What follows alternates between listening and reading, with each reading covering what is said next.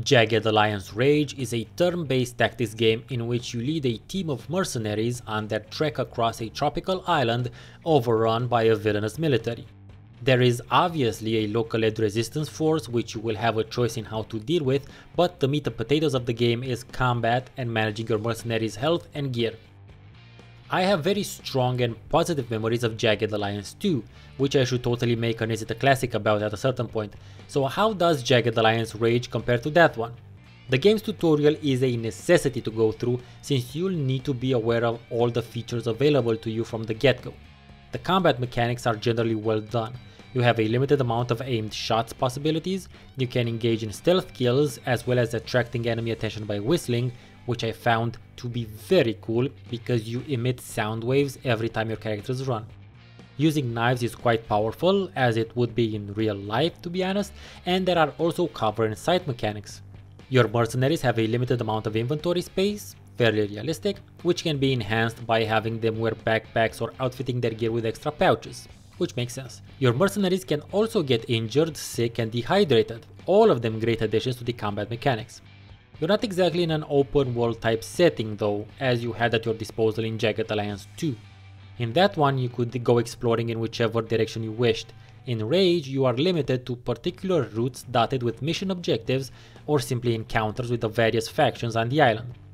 Due to the particularities of the story, you do not get to purchase your starting weapons and gear, nor do you get to customize your own merc. Instead you have to choose one from the roster you have available, and in terms of gear you have to loot them from the enemies you down. Nothing necessarily bad with that, but this leads into a massive, major and crucial differentiation between Rage and Jagged Alliance 2. Rage has no mechanics focused on you managing your mercenaries' presence on this island in terms of having to pay them or having to keep them supplied with ammo and the like. And this turns into much larger differences / problems I have with the game, but I'll get into those in a bit. I do have to mention that there are several links to Jagged Alliance 2. Some of the mercenaries are older versions of those in the older game, and the main baddie is a super amusing transplant from that game as well.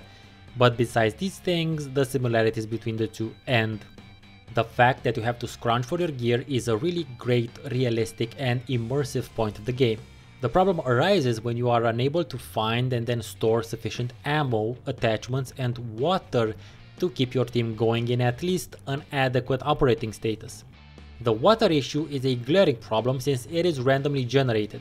With the exception of one location where you can find quite a bit of water, you're at the mercy of the RNG gods as to whether or not you find water on enemies or in other locations. And you might say, well, why not go back to that location when you run out of water then? That leads me into another weird design choice / problem. You cannot go back to previously cleared locations, for no reason whatsoever. This design choice simply boggles the mind since it breaks from the realistic approach that the devs were going for in terms of combat and health status and such. This inability to go back to places means that you can only loot as much stuff as you can carry with your mercenaries, and that's not very much, at least at the beginning. And to be honest, I would have soldiered on, but I reached a timed mission which I cannot successfully complete because I am woefully under-geared for it. I tried it around 7 times, with different approaches, and even if I was quite enjoying the combat, I unfortunately stopped playing the game because of this mission and the reliance on RNG to keep your troops alive. After putting in 13 hours in the game, I just didn't like it enough to restart the entire thing and play it differently. In a non-roguelike, this should not be a possibility. You should always be able to spend more time retracing your steps and gear up than have to restart a game.